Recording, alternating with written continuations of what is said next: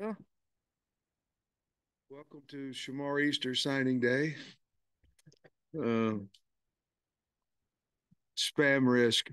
Someone's got a spam risk right here. Um, I was fortunate enough to bring three of our new coaches. Marcus Woodson came over with me, and he's done a great job since he's been here. We got him from Florida State. I'm sure you'll want to ask him questions here in a minute. And Dan, of course, Dan Enos is back, getting the band back together a little bit, and excited he's back here. And Darren Wilson was our newest hire, and you guys, I want you to have enough time here to talk to them because you'll enjoy each and every one of them. They're outstanding men, outstanding ball coaches, but I'm really honored that they chose the University of Arkansas to come coach with me. Since we talked, we've added 3 guys on offense and 3 guys on defense since our December signing.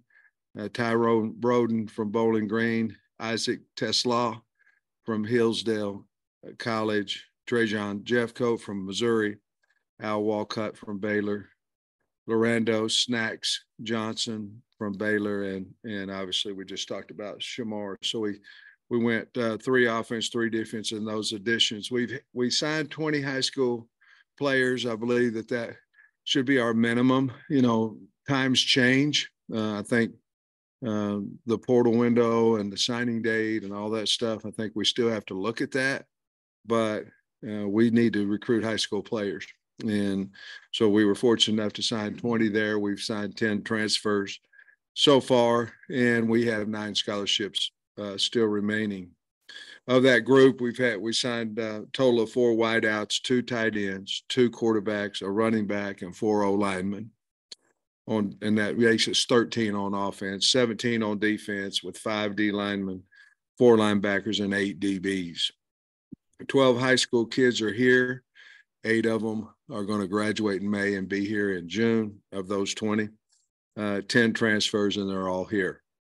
Portal-wise, to this point, we've gone 3 wide receivers, a running back, a linebacker, 2 DBs, and 2 D linemen. So I'm really excited about where we are. Change certainly can be looked at however you'd like, but I like to look at it as we try to change to get better. And I believe that's what we've done. So I'm open to any questions, and thank you for weathering the storm out there, the conditions. Coach, it wasn't big numbers in Arkansas, but you managed to keep home the kids you offered with Easter finalizing that. How big was it to keep everybody in the state that you offered a scholarship to? Well, our number one goal each year is to keep everyone that we've offered in the state, and we've done that pretty well. I think we lost one maybe a year ago or 2 years ago, but our high school coaches in the state are tremendous to us. We want to be good to them as well. But guys, I just feel like the fourth quarter comes, and I think it means a lot to everybody. Maybe a little bit more to a guy that's been born and raised as a Hog fan, and we certainly have a lot in next year's class that we're looking at. It seems to be a pretty good class in the state, but it means everything to us, and there's a lot of people that help us. That's parents, that's public, that's coaches. I know you the 9 scholarships left. I know there's still spring ball and everything, but right now, portal wise, what would you say are the needs the most with those 9 right now? Well, as you know, there's 85 scholarships, and we're at 76. So once you get to 76, if you look at it, an NFL pattern, you know, they're at 53, and they seem to be able to get pretty good players out there. So I think right now would be the best players available. I'm talking about scholarship-wise. In other words, I'm not saying necessarily the necessity at the position. I'm talking about the number of people at the position.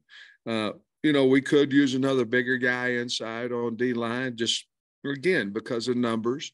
Linebacker might need another because of numbers. Secondary, we've signed 8 to this point. We certainly would entertain, you know, others there. I'd like to look at another guy could snap the ball offensively. We've got to find maybe one more. In losing the guys last year, a bunch of those guys could snap. Obviously Ricky played center, but Jones could snap. And so we've got to continue to look at that on offense. I think we've got enough running backs, wide receivers. We may be full there as well, but we'd certainly take a dynamic one. Tight end, we might need an older tight end. I don't know number wise, say that we do. And then quarterbacks, we've got enough quarterbacks at this point. So I think that's where we'd go. I don't know if I answer your question, but that's where we'd look at. I know you've had to have an offensive coordinator idea in your mind for a while with Kendall. So when did you make contact with Dan, and how do you think he's going to meld into what you're doing offensively, like currently? How is his philosophies meld into this? Well, I guess the first part of your question is, as soon as I found out that there was interest for Coach to leave, maybe, I don't know, 10 minutes after that, maybe, or 5 or 3. And then, I've had respect for Dan Enos for a long, long time. I talked to Jamie last night. It's just different. When I was here the first time, he was my boss, and now I'm working with him in a different role. And I think you hire good people that are confident in themselves, but yet confident in guys they're working with too. I was very comfortable working with him, and I hope he feels the same about me. Offensively, I think he can answer a question better than me, but Dan has always, here, whether it be at Alabama, whether it be at Maryland, they've always ran an offense around their personnel and their talents, and all that starts at, in my opinion, the quarterback position. Dan obviously knew coming here what we have at quarterback, and we're going to use KJ's abilities to the fullest, and along with, Rocket and, all the other guys. But I'm an offensive line coach for a reason. I like to run the ball, and Dan fit in that philosophy as well. But the bottom line is we got to just score more points than they do. And I really like, since Dan's left Arkansas, he's been in multiple formations, multiple sets, multiple offensive philosophies that I think he can adjust and will around any of the personnel that we have. You got pretty young on the defensive side with your coaches. Yeah. What do you think about the mesh between all the new guys? Have you seen Marcus Woodson or no? Have you seen him? I mean, he go ahead. No, I'm messing with you, Marcus. When I interviewed Travis Williams, and I think I said this before, so I won't belabor the point, I knew he was the guy. I knew he was. I knew, what's some of the major concerns you have in football right now. One of them is the portal. So, you're going to have kids going into the portal, and you're either going to beg an average player to stay, or you're going to say, okay, we're going to go out and have the capabilities upgrading our team and replacing him. That's one of the reasons that Travis, obviously a very aggressive defensive guy, but right now the portal makes you better. And I've always been this way, but even more so now, you better hire recruiters. And recruiters are usually good people. And so I did that with him. And then Marcus Woodson is, I thought he was the best defensive back coach in America. And I think what they did at Florida State proved that.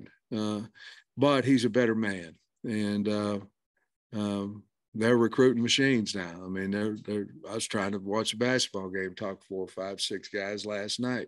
And then Darren Wilson is the same deal. I mean, comes from a family of a coach, a very well-respected coach, a respected recruiter in his daddy, Frank. But he's different. He's a different guy. He's not his daddy. He has Louisiana ties. Excuse me, his uncle. I'm sorry. He's not his uncle, but he's got Louisiana ties, and we need to get involved in that state a little bit more. So that helped us there. And Marcus will explain kind of how that goes in the secondary, but I look forward to those two guys working together. Go the kind of co-defensive coordinator route. Just how do you see those kind of roles being defined? Well, Travis Williams is defense coordinator, and Marcus is the co. In other words, Marcus is going to handle everything in the back end. He's the man back there, and certainly he's going to have the help of Darren, but he's the secondary. He's the main secondary guy, and when they meet together, I'm assuming his voice will be heard quite a little bit. But Travis Williams is our coordinator, and Marcus certainly deserved the co-defensive coordinator title because of his experience and what he's going to bring to us. And to be honest with you, there's no way I could hire him just as a secondary coach because he's earned that right to be a coordinator. See him and Coach Wilson kind of splitting up duties with the secondary? I don't know. You have to ask those guys, really, I'm serious. You have to ask them because I'm going to let them split it up however they want to. Coach, what was the connection with Darren Wilson? I mean, Marcus Woodson, we can trace that obviously. Yeah. But with Wilson, looks like maybe he was maybe not out of nowhere, but. Yeah, well, he was rising now. I mean, he was going from Florida to LSU to another university that offered him, same day we did, or maybe we was a half a step ahead of him, but in the SEC as well. But Marcus and Travis had done a lot of interviewing, Zoom interviewing, and when I got Darren on the phone, I knew he was the guy we needed to hire. That he came highly recommended through the Zoom interviews, and of course I knew some people that knew him, but that's how I became. We Zoomed a lot of guys, we interviewed a lot of guys, and we asked him to the prom first, and he said he'd come, so that was great.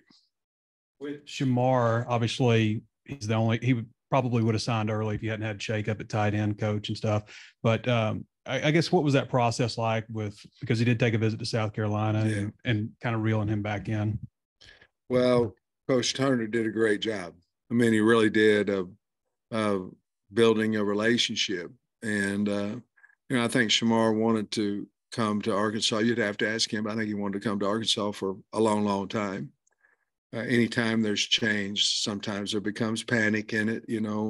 Obviously recruiters will tell you, well, you need to go visit here, you need to visit there. And if you trust those people, then you do, but certainly more Arkansas State or Arkansas and Coach Turner just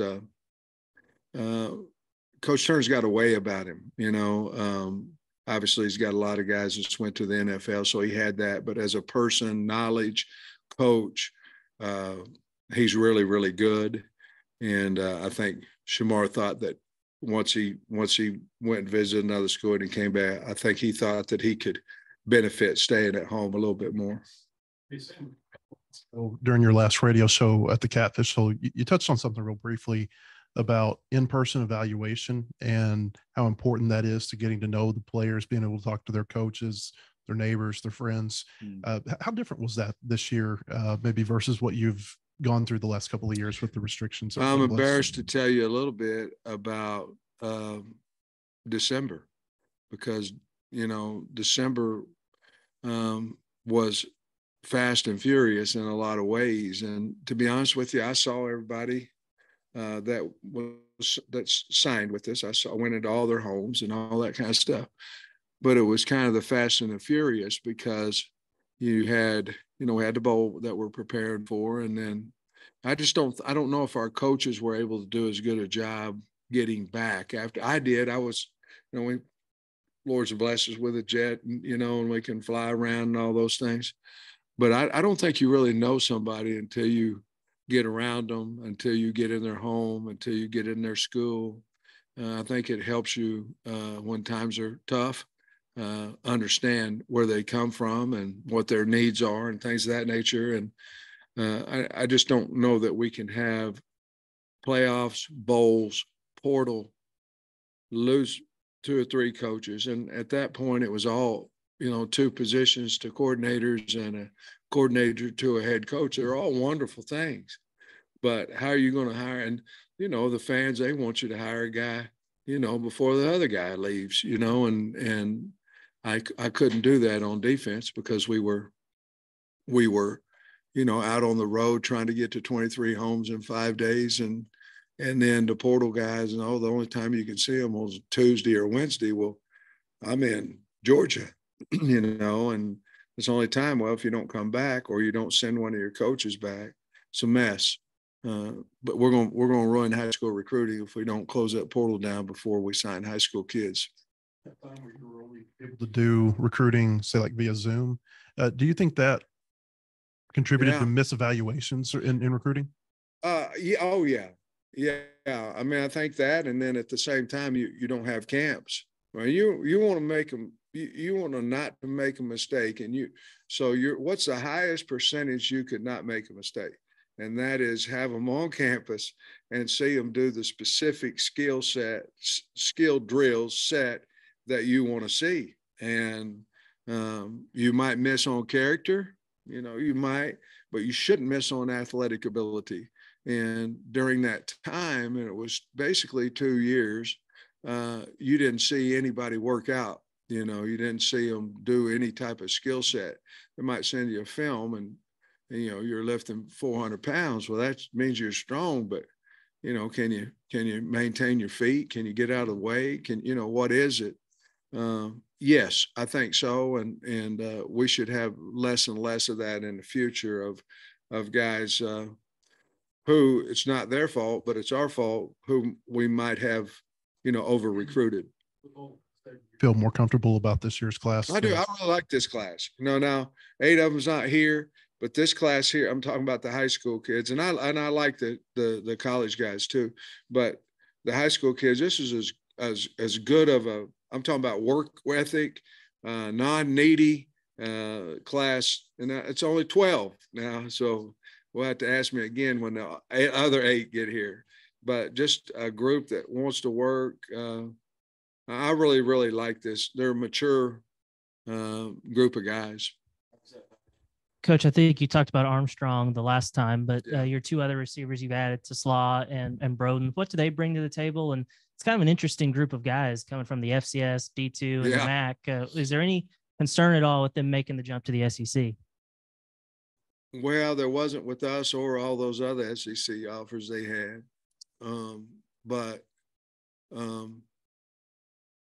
And I didn't mean that. I mean, there was a lot of people didn't, yes, sure, there's a concern. I played at Pittsburgh State, if I went in the portal, I'd have stayed in the portal, but there's different guys that play D2 ball, you know what I mean? And, we brought in, the nose guard from Big Ridge, and he seemed to work out okay.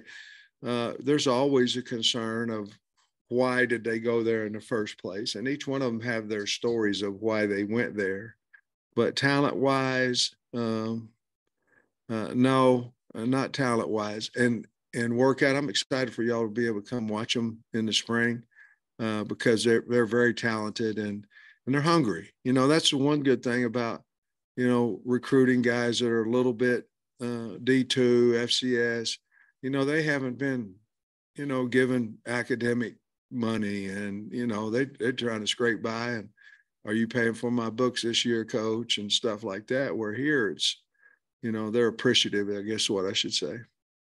And also I think Zach Williams, Ladarius Bishop, and Nathan Baxter, the 3 guys we don't know if they haven't announced that they're coming back. Are they returning, and could you give us an update on them? Bishop and Zach Williams.